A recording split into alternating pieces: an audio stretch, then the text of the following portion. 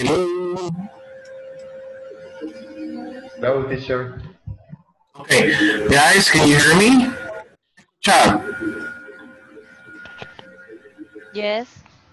¿Cómo se escucha, Gaby? ¿Se escucha así como cortado o bien? ¿Cómo cortado? Se escucha bien. Yo lo escucho bien. Sí, es que el grupo anterior me estaba a decir que el audio estaba mal, que no quería estar en la clase, como son. Se escucha con bastante brillo. Okay, Charles me está diciendo que se escucha cortado. Yo creo que hay algún problema en otro lugar, no sé. Va por zonas quizás el problema porque no eran todos. So anyways, good evening. How's it going? Carlos, Gomez, how's it going?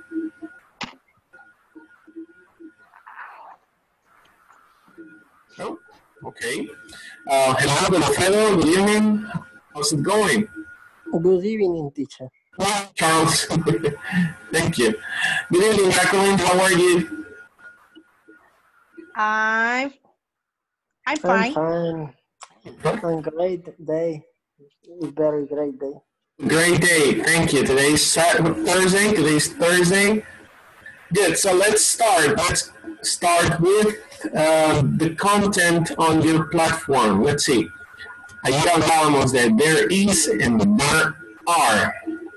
There are. There is and there are. Okay? So, Okay. ¿Alguien se quedó con alguna duda de cómo utilizar there is and there are?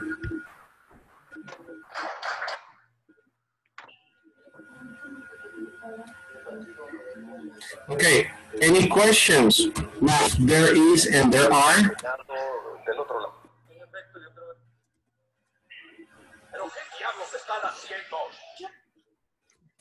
Dragon Ball? Okay, let's continue. So, guys, Tengo una duda, teacher. Thank you. Yes, what's the doubt? Charles, ¿cuál es la duda? Any in some, any es para pregunta y negativo. Ok, correcto. Y son es para positivo. Some. Correcto, some era para positivas, any era para negativas y para preguntas. Este día les voy a enseñar un cuadro que les va a ser muy útil realmente. Es algo que yo suelo hacer en clases, clases presenciales, y es ir al súper. So, una actividad que me gusta hacer con mis alumnos es ir al súper. Porque cuando vas al súper, se te olvida la lista, digamos, y llamas al que está en la casa, a tus hijos, por ejemplo, y hay papel higiénico, hay naranjas, hay tomates, hay manzanas. So, lamentablemente no he encontrado un cuadro con mejor resolución a este. Ya tengo años de ponerlo, pero es muy útil. So, quiero que pongas atención y te lo voy a explicar en español para que nos movamos de este tema. El cuadro se divide en countables, o sea, contables, en uncountables. So, lo que es contable singular lo tienes en esta columna. Mira qué chido. Esta pronunciación, no le vamos a prestar atención ahorita a la pronunciación, pero vamos a ver esto. There is, puedo decir, there is a box, there is a glass, there is a house. ¿Ok? Pero recuerden, there is an orange, there is an apple, ¿sí? There is, ya no hay nada más con vocal acá, ok, hasta ahí. Okay. Para negar sería there isn't a box, there isn't an apple, there isn't an orange, there isn't a tomato. And, singular, singulares. Y para los contables plurales, ojo, contables plurales, puedo ocupar, ojo que la pleca significa que solo una de esas opciones puedes utilizar. No puedes decir, there are some few lots of, no. O decís, there are some, there are few of, or there are no. For example, I can say there are some boxes, there are no glasses. Ojo que decir there are no sandwiches, estoy diciendo que no estoy negando. Okay? Positivo sería there are some glasses, there are few oranges, there are lots, there are lots of oranges. Hay un montón de naranjas, hay un montón de tomatoes. ¿Y la regla? Ah, perdón, Charles. La regla de aumentar el plural y el singular, la letra es, por ejemplo, hay alguna que lleva S. Depende, si la palabra ya termina en E, solo agregas la S, ¿no? Bueno. Esas son las reglas, ¿no? Sí, eso lo puedo deducir. Por ejemplo, Charles, una pregunta, la verdad. Es algo que no se suele enseñar. Yo suelo enseñar, es muy similar a la modificación de los verbos entre las personas, Charles. Si baby, mira, baby, babies. Cherry, cherries. Family, families. De hecho, eso es lo que está de este lado. ¿Ves? Life, se reemplaza la F y la E por V-E-S. Love, love, life, wife, wives, wives, perdón. And loves. Y, Sí, se escucha cortada, es cierto. pero no, está claro.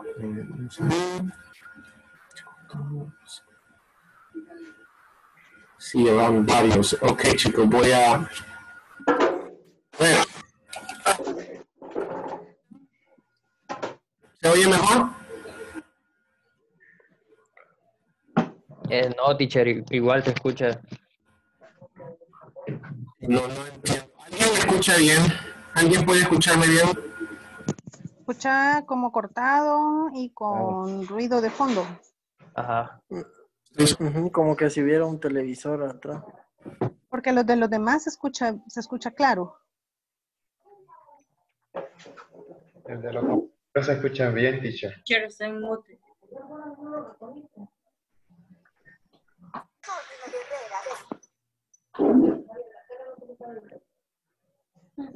¿Cómo no? Si se conecta. Bueno, si estás viendo YouTube, no. No, ahorita está bien, vos. Fíjate si solo hay 3, 4, 5, como 7 conectados. ¿Escucha bien? Ahorita mejoró un poco, tío. Siempre escucha el ruido de fondo. No tengo ningún aparato encendido, qué raro. Ahorita sí se oye, pero... Quizás como que es el micrófono, no sé, pero sí se escucha como cortado y con ruido. Qué raro. Anyways. Ok.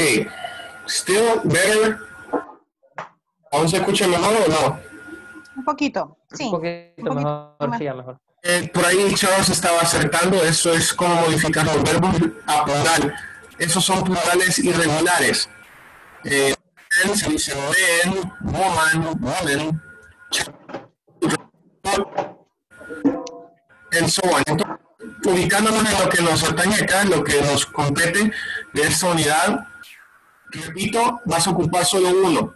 There are some, there are few, there are lots of, there are no.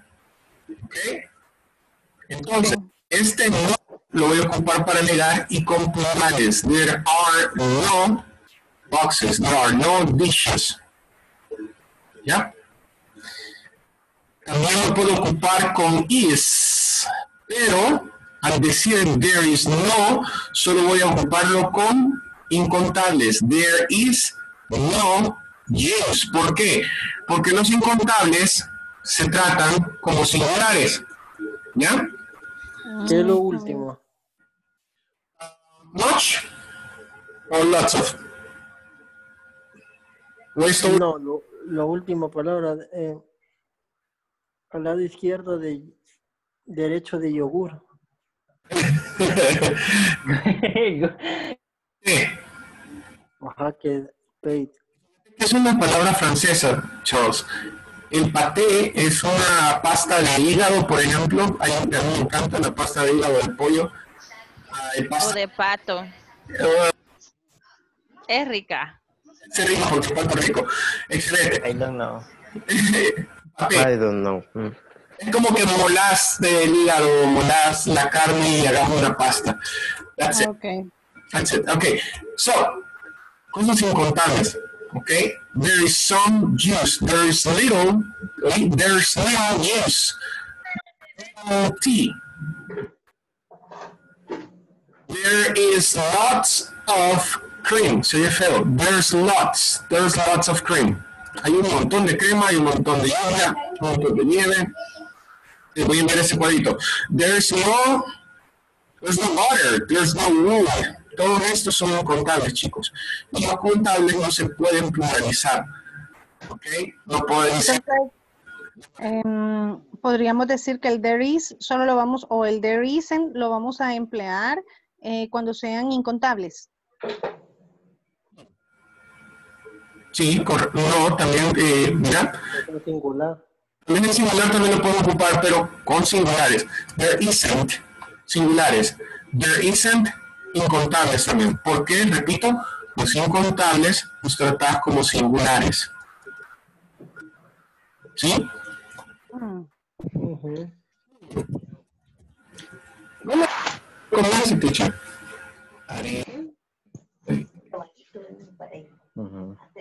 Now, don't worry, ya como manera que preguntan, no me gusta dejarlo con preguntas. Ok. Dicho de otra manera, Jacqueline. Sí. ¿Sí? Contable, quizás se puede ocupar ambas formas del verbo to be, pero tomando en cuenta que in es para singular y are es para plural. ¿Por qué? Porque puedo pluralizar las cosas que puedo contar, pero las cosas que no puedo contar, y solemos cometer el error de decir las azúcares, los dineros. No. ¿Ok? Por ejemplo, los incontables no los puedo pluralizar, decía, solo pueden utilizarse el verbo to be con is, no aceptan un número o un artículo, a rice, un arroz. Las cosas pequeñas en inglés no se pueden contar. El pan, ok, el arroz. Ok. Y aquí hay varios ejemplos. Bueno, pueden ver este cuadro. Me salió un poco del tema, yo lo sé, pero creo conveniente que ustedes sepan identificar esto con el uso de there is, there are. Esas tablas o esos recuadros nos los va a enviar al chat. Okay. Yes. La freedom. Freedom, libertad, Charles. No, pero es una idea abstracta. Dice. Perfecto, eso quiero que notes, me llega, Charles. Abstract ideas you cannot touch. Una idea abstracta más, the government. Ok, el gobierno. Where is freedom? Libertad. Ok. La suerte también es. La suerte, luck. Very good. Edwin? No escuché que what is freedom. Libertad. Libertad. Okay. Libertad. Libertad. No libertad. Esos son los que no se pueden contar. Countables, yes. Abstracted, liquids, made of smaller parts, materials, some food. Y ojo. Okay, advice, mark. Charles? No? Charles, okay, luggage. Equipaje, okay, equipaje. Good, so let's continue. Vamos a voy a enviar esos cuadros para que ustedes sigan practicando, okay? Okay. Let's go to your platform. So we can move on with the topic. We have a knowledge check. Teníamos un pequeño... Hay un mae que se llama Charles. Bueno, sí se ha puesto. Puta, pero es de lo más repugnante en la clase. Porque... Oops.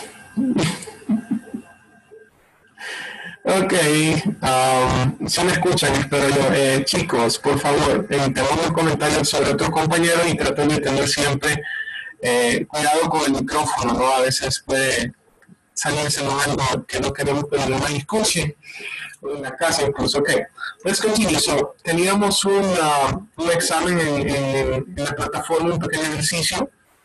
Vamos a ver. Vamos con Gabriela Castro. I have some chairs in the kitchen.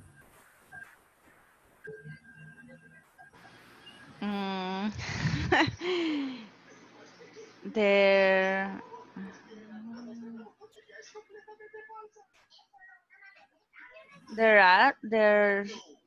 is a chairs in the kitchen. ¿Qué tal si yo esto? Mira, instructions. Write each sentence a different way, selecting the correct words, okay. Escribe una oración de una manera diferente seleccionando las palabras correctas, okay. O, I don't have a table, for example, in the bedroom. There's no table in the bedroom. So, Okay.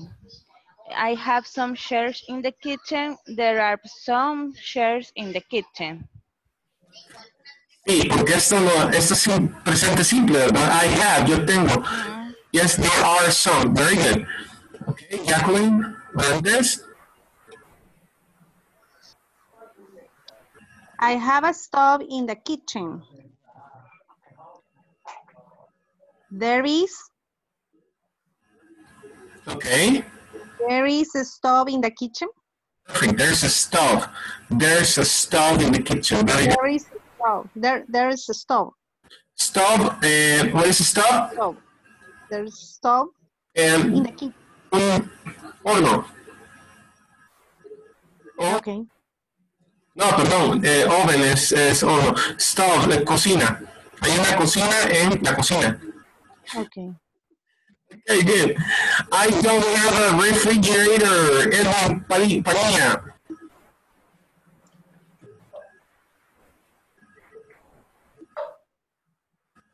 Edwin? Hello, Edwin?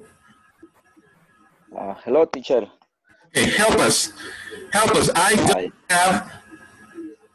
I don't have a refrigerator. Okay.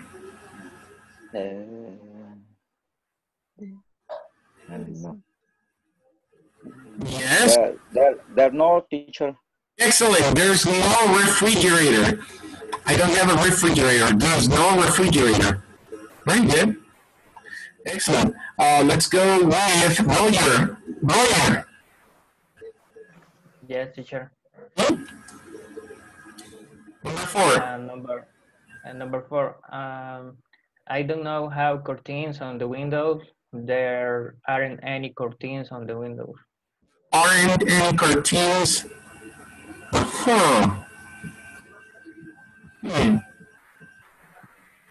Can we say that? Can we say also there are no curtains on the windows? There are no No curtains on the window. ¿Puedes ver? There are no. Aquí puedes seleccionar varias opciones, ¿no? Ambas son plurales. No, there aren't any curtains on the windows. There are no curtains on the windows. Both. Okay. And number 5, Gerson Barahona. I don't have rook on the rocks on the dots floor. On the floor. Pues sería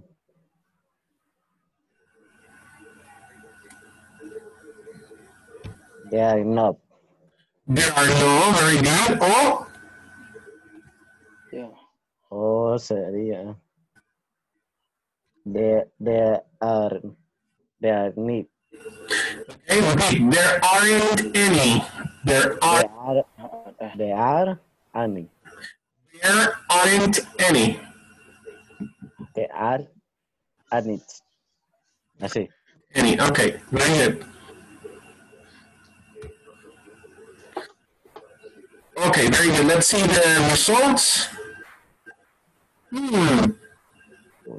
Let's see. So just one of them. Okay. Solo acerca una opción, ok. Una respuesta. Still, I don't have any rocks on the floor. There are no rocks on the floor.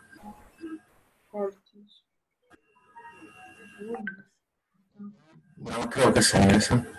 There are any. Ya, pero mira eso. There are no curtains. There aren't any rocks. Countables and uncountables again. Ok. Voy a realizar esta pregunta. Ok.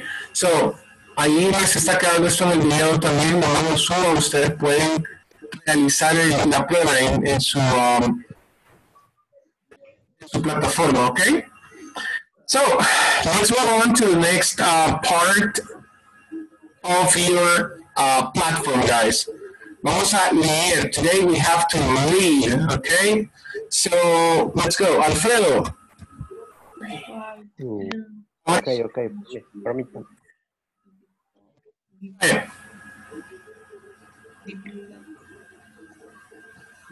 By the end of this class, you will build up a skill in scanning and reading for tales.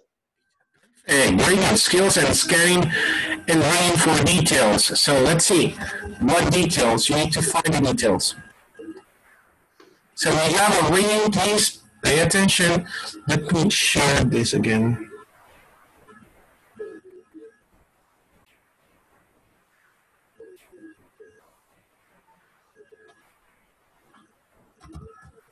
Okay, please pay attention, okay?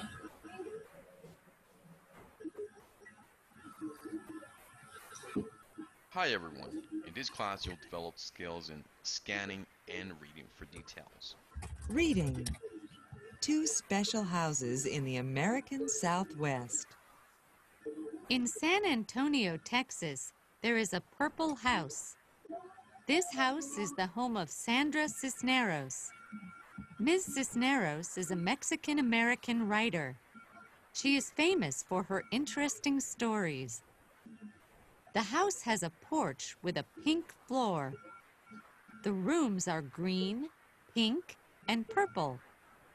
There are many books and colorful paintings.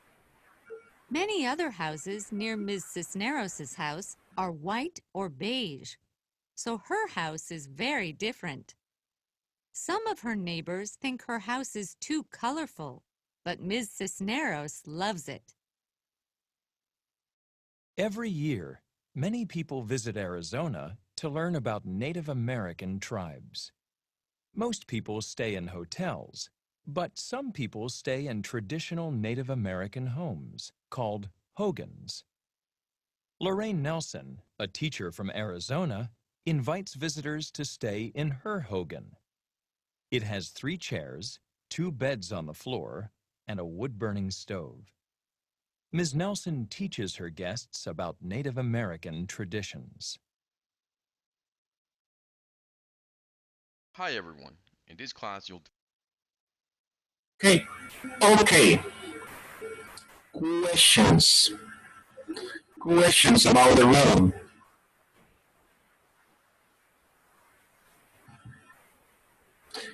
Any new words? ¿Algunas palabras nuevas?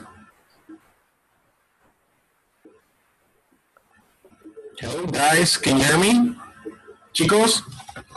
Hello guys, can you hear me? Okay. Hello guys, can you hear me? ¿Me escuchan, chicos? Yes. Yes, teacher. Yes, teacher. Okay. Any questions? What is a wood burning stove? A wood burning stove. What is it?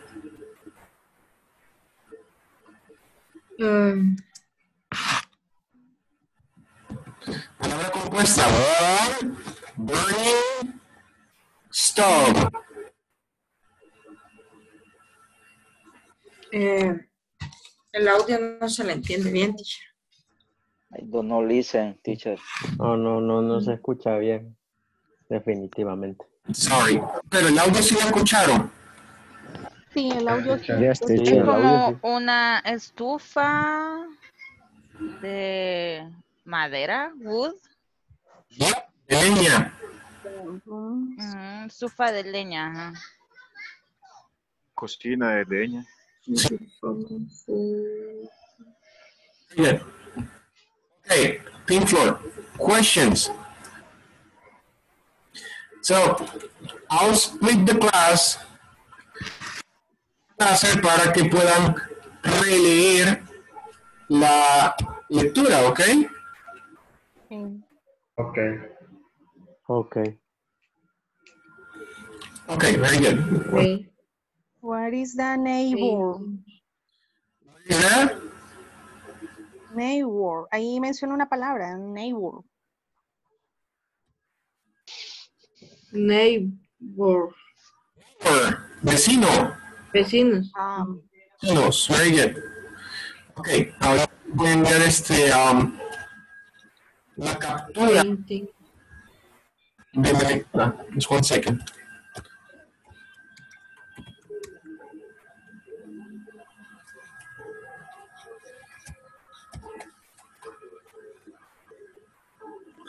Okay, give me just 1 second.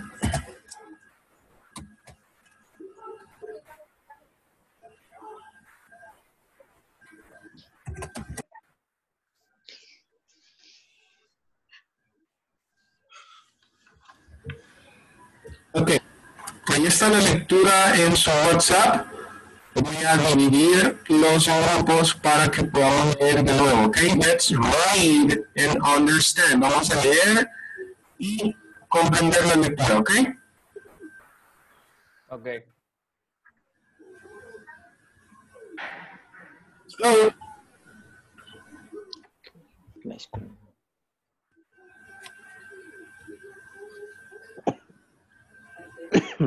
acepten la invitación, por favor.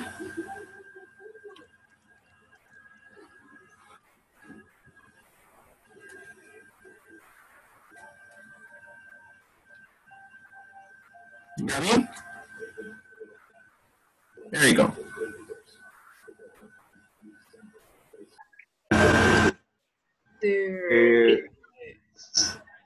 Hi, teacher. So, vamos a leer.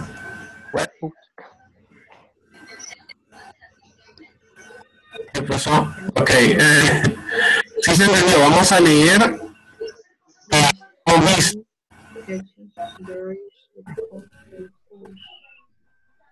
Ok. Leemos lo que nos mandó ahorita en WhatsApp, ¿verdad? Que es lo mismo de...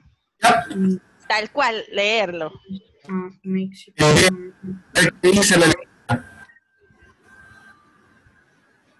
Okay. In San Antonio, Texas, there is a purple house. This house is the home of Sandra Cisneros. Miss Cisneros is a Mexican-American writer.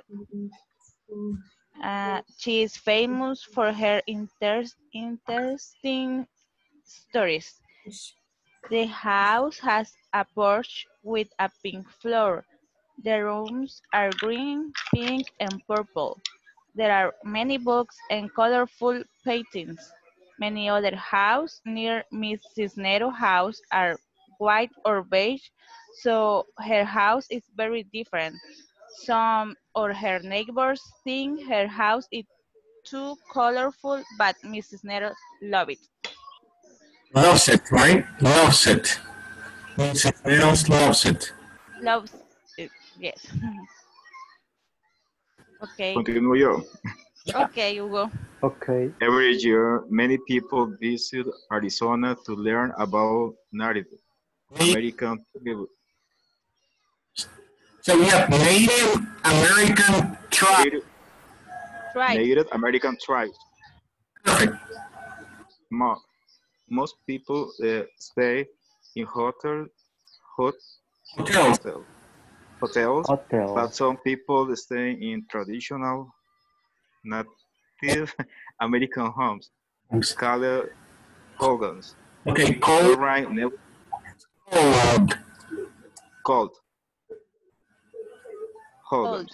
Lorraine Nelson teacher from Arizona Invites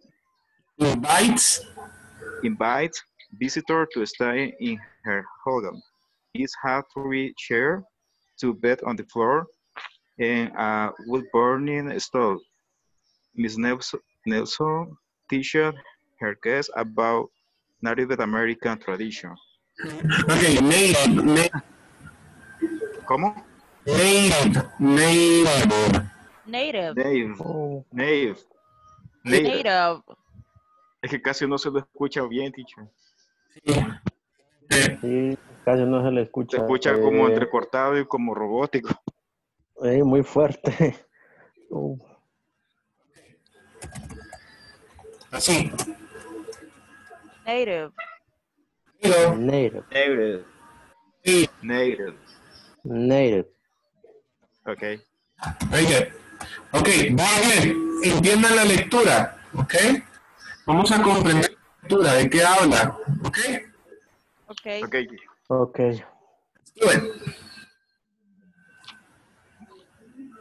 Okay. Now. Nice. Seniors house are with or with her house very different. Some of her neighbors teach her how to curve, but no. Love it. Loves it. Love it. Loves it. Loves it.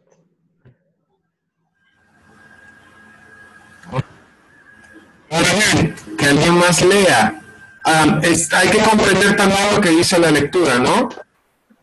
Ok, sí. Yeah, okay. Ok. Voy a oír. Es mi turno. Ya empezaré.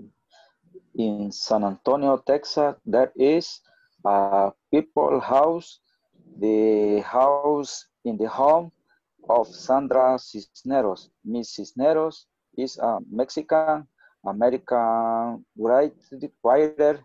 She is famous for her interesting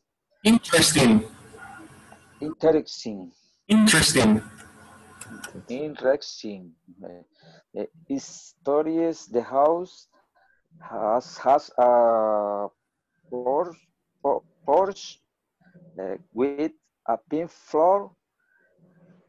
The rocks are green, pink-eyed people. There are many books, colorful paintings, many other houses near Miss Cisneros' house are written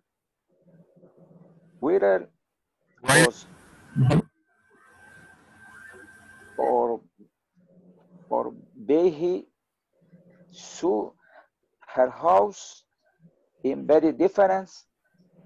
Some of her neighbors.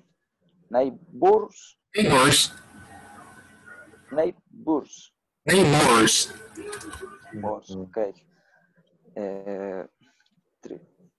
Dream house is too colorful, but Miss Cisneros loves it. Loves it. Cisneros loves it. Loves it, okay. Right. Chicos, aún no me escuchan bien, ¿verdad? No, teacher. La verdad no, teacher. Ahí le va a quedar de tarea para el próximo. Ya, voy. No se escucha bien, todo borroso. Sí, está bien raro, realmente. Sí. Yo creo que el micrófono ya caducó. Cuando se ejecuten...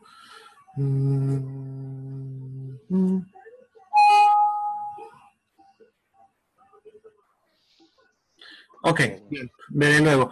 Ok, chicos, bien, sigan practicando. Vamos a movernos a la plataforma para agilizarlo, ¿ok? Ok. Ya se le escucha un poco mejor, teacher, ¿sí? Ok, gracias.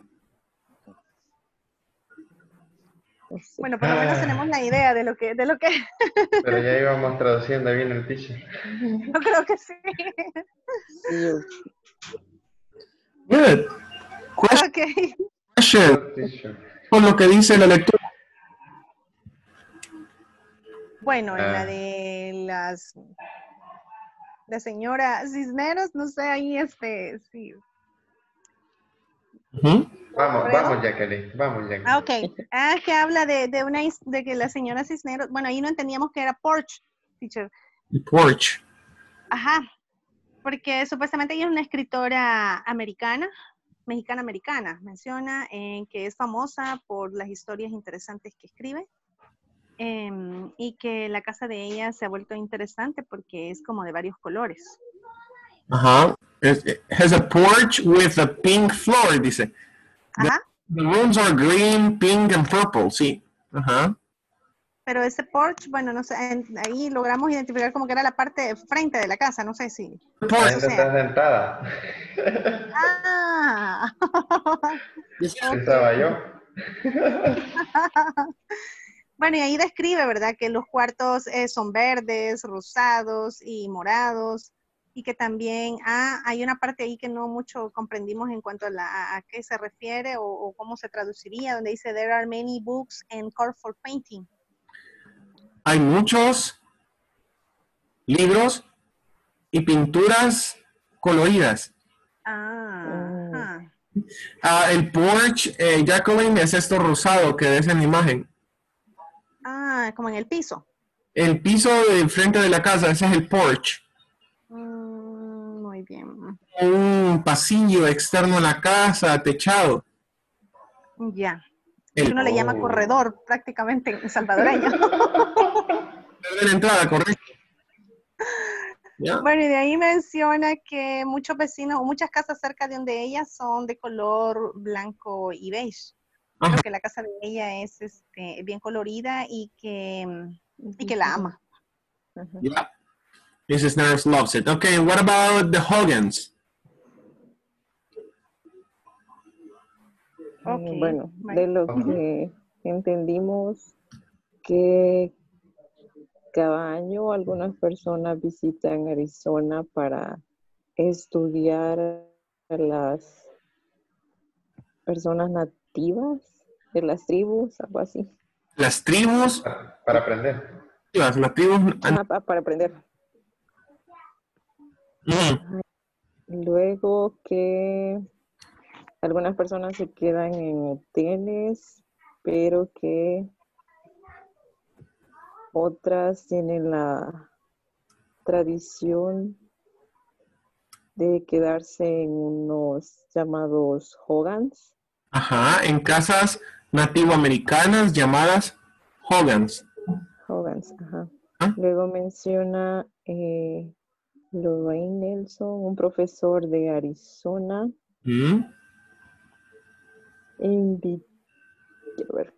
¿Invita? Invita a visitar. A los visitantes.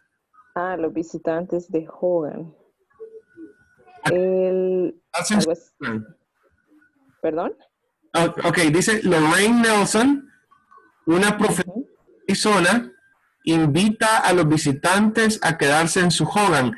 Esto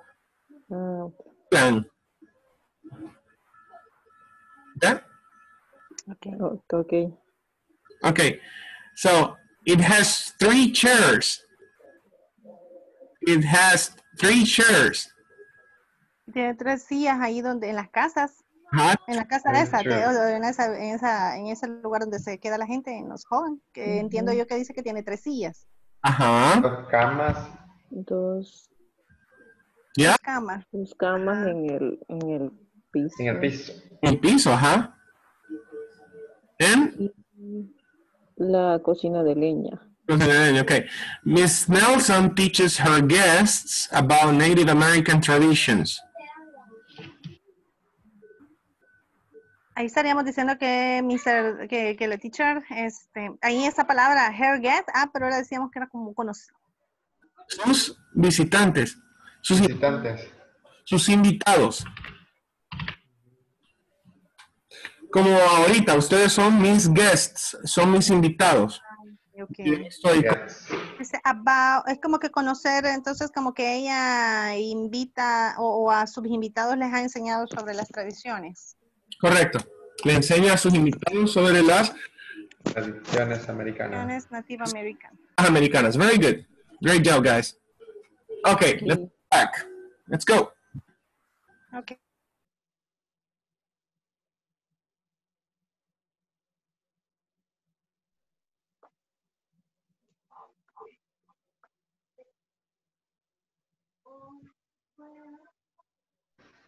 No se escucha, teacher.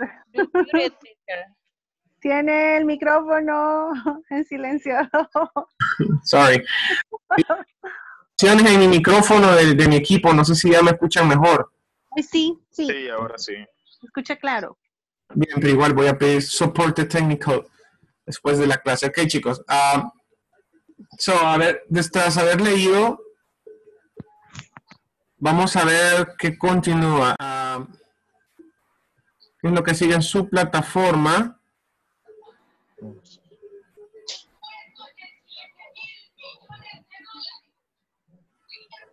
Ok.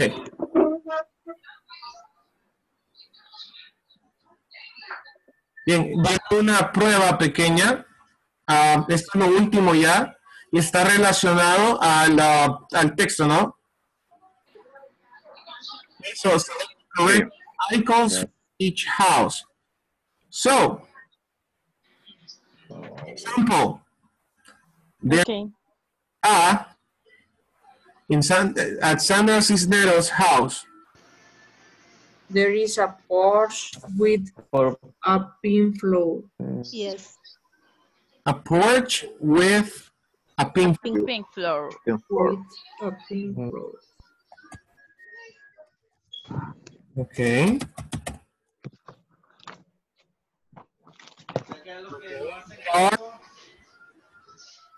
There are many books.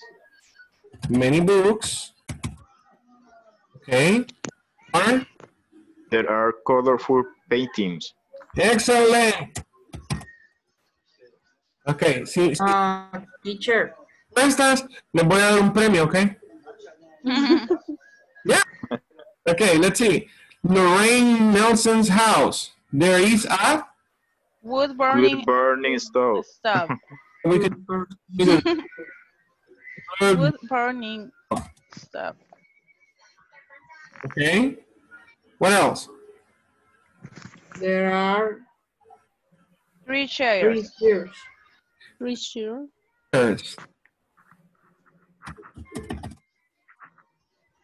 Okay. And there are two beds, Two beds on in the floor. floor. In the floor. Yes. In the floor. Okay, let's see. Yeah, wait. Teacher, tiene que... Serán there are color paint and the 3 is there are many... Al revés, inversa. Yes. Pero ¿y la primera? What about the first? The pink floor. Le faltó la A. Okay, let's see. La R. Where? In First. Ajá. There you go. Bravo. Great job. Okay. Si ya me escuchan bien, entonces qué bueno. Vamos a hablar un poquito sobre where. Let me see. There's no, it's not there. Give me 1 second. I do have that.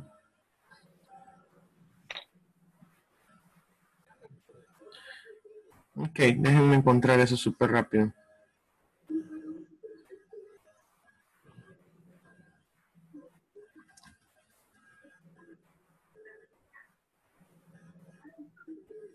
Oh, okay. There are.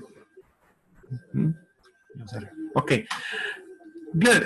Como hablábamos ya para cerrar el tema este de there is and there are, veíamos que se pueden utilizar incontables, ¿verdad? Y se pueden utilizar ideas abstractas, abstract ideas. ¿Ok? Para cerrar, vamos a ver una forma como más natural de utilizar el there is and there are. Y es esto, ¿ok? So, la estructura de esto está aquí arriba. ¿Sí ven la imagen? Yes, teacher. Yes, teacher. So, la estructura de esto es there's no way. There's no way. Y es, There is no way. There's no way. No hay forma. forma, es una expresión. There's no way. No way. ¿Ya han escuchado que dicen no way? Yes. Oh, no es decir. Yes. Sí. Okay. So, there's no way you finish on time. ¿Qué quiere decir eso?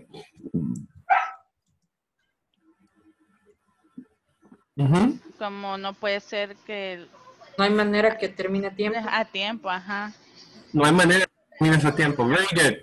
Next. There's no way we complete on time.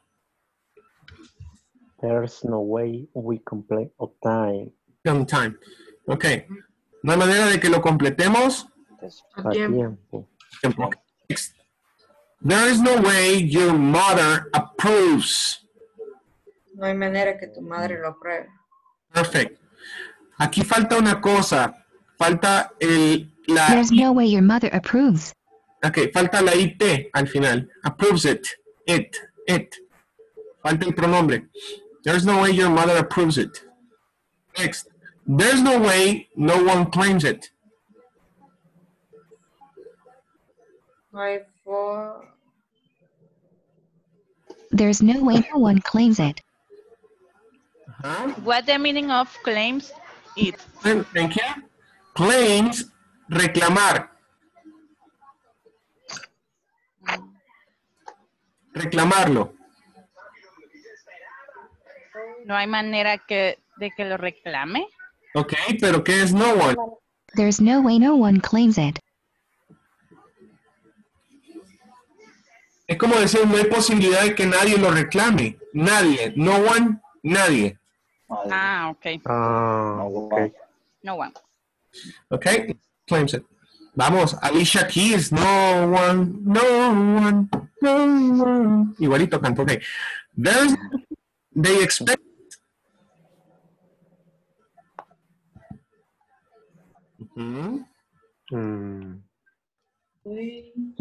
No hay manera.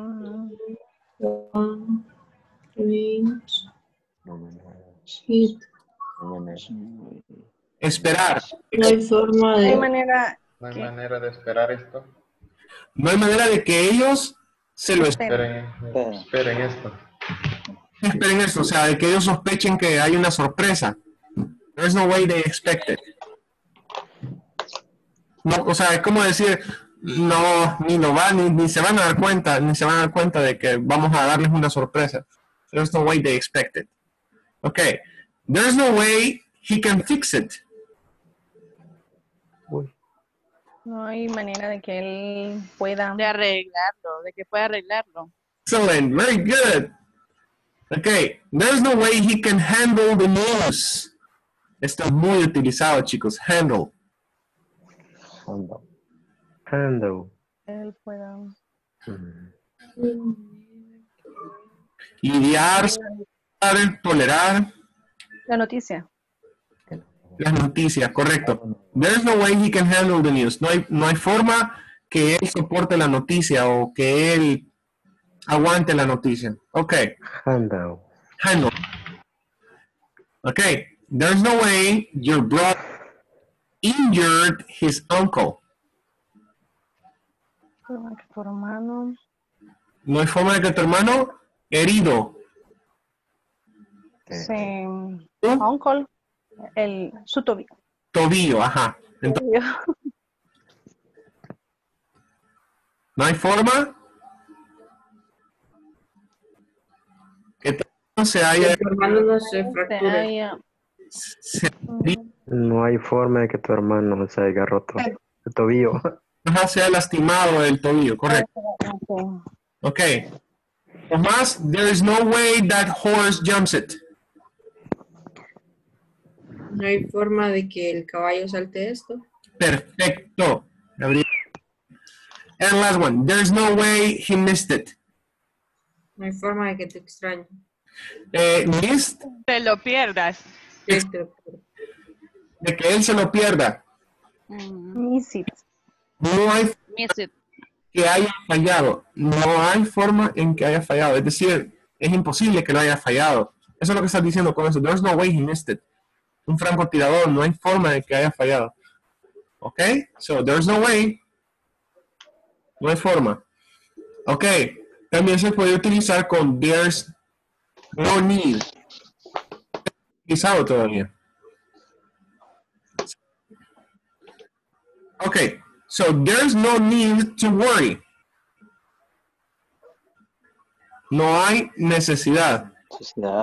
Necesidad. Aburrirse. De preocuparse. De preocuparse. Worry. Don't worry. Need to worry. Ya vamos a salir de la cuarentena. There's no need. There's be upset. No necesitamos, o no necesito. No hay necesidad, recordad. No hay necesidad. No hay. No hay. There's no need to be upset. No hay necesidad de que me ayude. De estar. De estar. Enojado. No hay necesidad de estar enojado. No hay necesidad de enojarse. ¿Ya? De estar. Cuando veas esto, to be. There's no need to be upset. El to be es el infinitivo, estar. Lo vas a mencionar tal cual, estar molesto. Estar molesto, enojado. O estar bravo. Estar bravo, ajá. There's no need to act so strange. There's no need to act so strange. No hay necesidad de... ¿Otra vez? ¿Infinitivo? There's no need to act so strange. Actuar. Actuar. Como raro. No. Como extraño. Ajá. O sea, no hay necesidad de actuar tan extraño. Estás a la casa con tu novio por primera vez y él piensa que nadie sabe que son novios y es como que...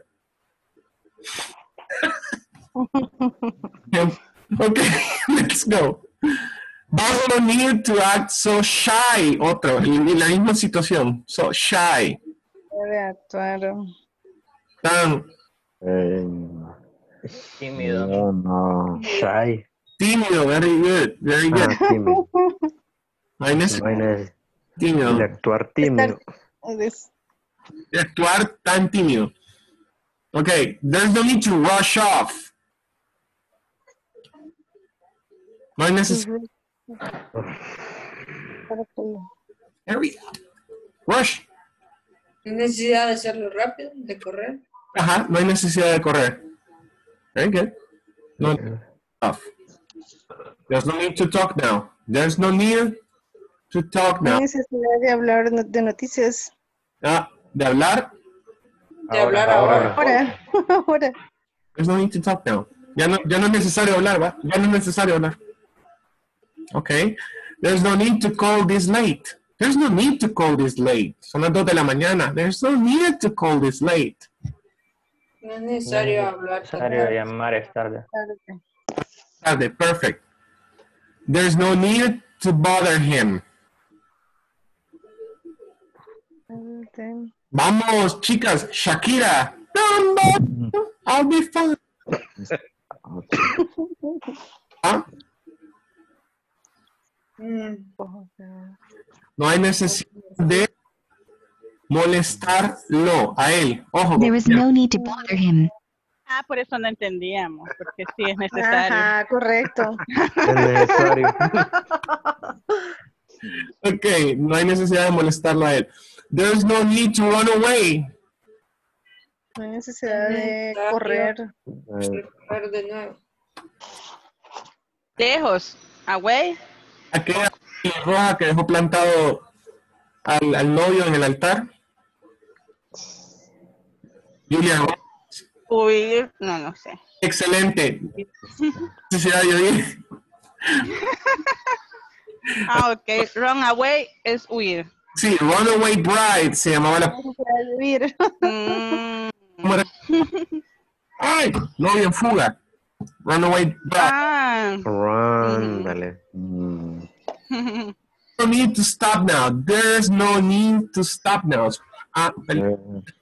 No es necesario que paremos ahora. Perfecto. No hay necesidad. Sigamos.